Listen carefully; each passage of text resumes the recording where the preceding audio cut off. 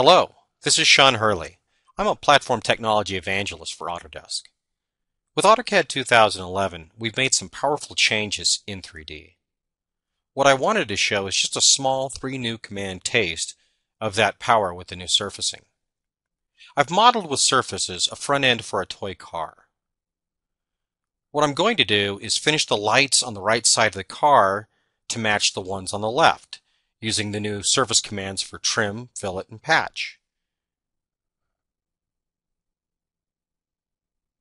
You'll notice as I pause over the item in the ribbon, it shows what the command does. Just a little video tip.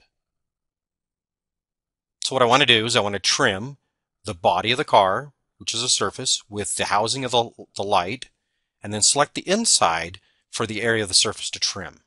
It'll take just a second and we'll have our finished trim. And there we go. I'm going to repeat the same process with the smaller fog light at the bottom. Again, selecting the body, using the housing as the trimming edge, and then selecting an inside as the area to remove. I'll rotate around here and you can see it's exactly what I wanted. Now what I'm going to do is I'm going to fillet from the housing to the body. And I have options for trim surfaces. So I could trim off the surfaces when I make that fillet. Let's see what that does.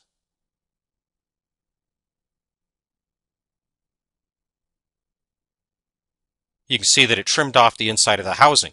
I don't want that, so I'm going to set the default option back to the no, and that's what I want, it's a fillet. I'm going to repeat the same process on the smaller fog light housing to the body. And there we go. Now, one thing that's really nice about this is I can go to the fillet and I can select it and I can dynamically change the radius of that fillet. Now, if I'm using associative surfaces, that could also break the association of the surfaces, which that's what that warning is for. But again, I could change the fillet by a value or dynamically. Now what I'm going to do is I'm going to create the lenses for the lights. I'm going to select the edge of the surface there. I'm going to take the defaults for the settings. Now I'm going to select that lens and select the options to set it as a G1 tangency. It gives me a slight bulge, and that's what I want for the headlight.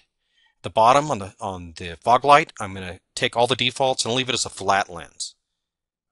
Now all it's left is materials. So I'll pull an amber glass material onto the fog light and a frosted glass for the top. And there you have it. It's done. That's exactly what I wanted. It looks really nice and sharp, and that's some of the new surfaces in quick fashion. I hope you enjoyed it. Thank you.